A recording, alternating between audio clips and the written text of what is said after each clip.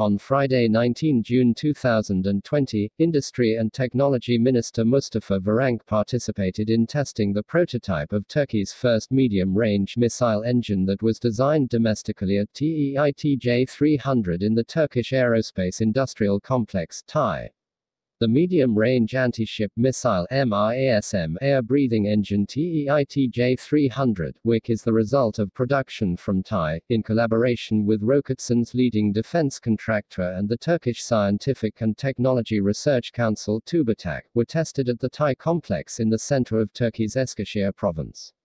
In his speech during the testing ceremony, Varank called the development of machinery by Turkish engineers as an important step in terms of what the country has achieved so far in the defense industry. Initially turbojet engine TJ300, designed to be used in medium-range ship-repellent missiles, but with a different configuration, could also be used with several other platforms.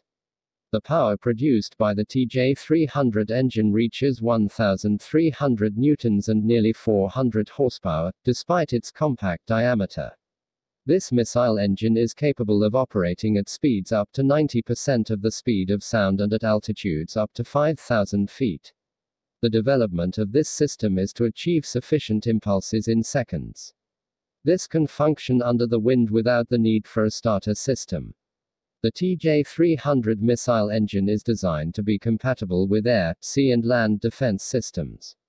Even more interesting for Varank, his attention on the ability to testing Turkey, which is also entirely domestic. He said although many countries can produce in these sectors, if they do not have the right testing environment, they cannot test products without foreign support, which results in further dependence.